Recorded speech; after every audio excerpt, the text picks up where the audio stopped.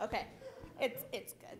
How do you do this? I'm Serenity Stokes. I'm a senior at Lincoln North Star. Speak, poet. And this is Inheritance.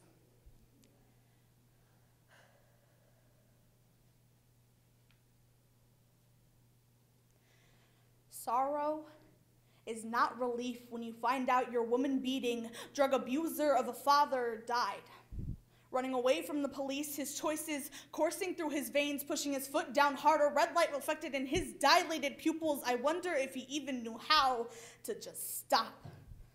Sorrow is the loud crack, your heart's unsteady beats, the sound echoing in your ears. It has withstood the shock of being born, the pressure of living, the years of scraped knees and hurt feelings. It has had to endure the words of your stepfather, "Don't call me Dad," bouncing off the walls of our hearts, leaving punctures and bruising on the surface. Sorrow is knowing all my father gave to me was his genetics, an X chromosome and a few strands of twisted DNA bent out of shape like his mind.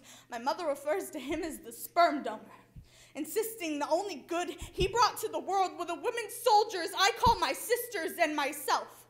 His impact is hard to hide, like the bottles of antidepressants in the medicine cabinet and the lack of closure in her eyes. Sorrow is your mother explaining to you that she is sorry. She is sorry that every time she gets pushed a little too far or an argument gets a little too heated, she snaps back to the days of being slammed into walls.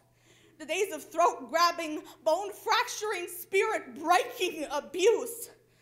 Sorrow is knowing your sister's emotional scars are because she chased her father out into the street at 3 years old, begging him to stay.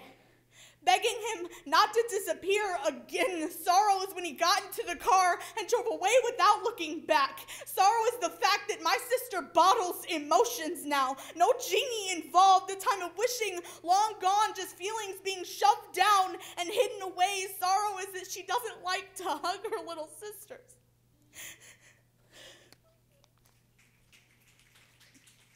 That she likes to throw things for attention, and human contact seems to bruise her. She feels it physically.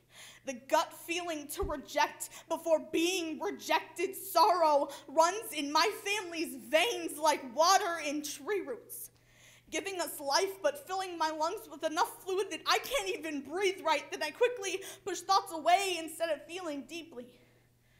I can only hope in the moments that I feel true sorrow, I do not completely shatter. I can only hope to be as strong as the women who came before me, the women who wear their warrior scars, the women who have left me this inheritance, the women whose tears come down on me like rain.